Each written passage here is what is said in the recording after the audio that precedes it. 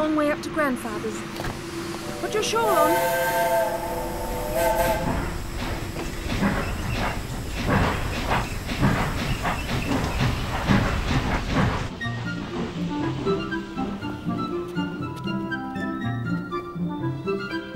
Oh, Aunt-Dete, look how beautiful this is.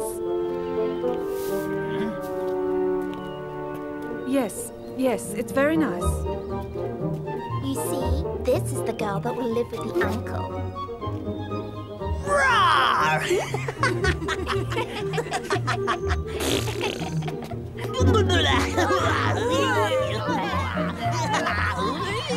What now?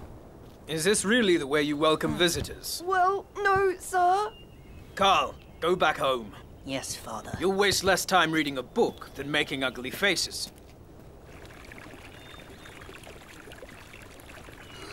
Can I have a drink, Aunt-Dete? Yes, good idea.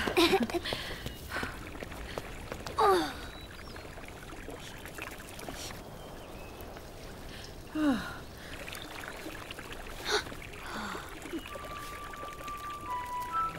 Wait! Wait! Data, it's been such a long time. What a pleasure to see you. What brings you back here? Well, I found a good position in Frankfurt with a rich family that I met in Bad Ragaz. Very good people.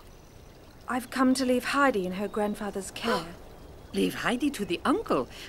But no one even knows how he lives up there. He doesn't talk to anyone anymore. With his bushy eyebrows and his ogre beard, he looks like a bear. Yes, but he is her grandfather. But the little one will be scared to death if you knew everything they say about him. Well, I'm not interested in knowing. How can you trust him after what happened with Tobias? I don't have a choice. I have given Heidi everything since the death of my sister. My time, my energy. So now I deserve to live a little, don't I? Oh, sorry, Deta. I didn't mean Goodbye, to. Bubble. Heidi? Heidi! What on... Where have you gone?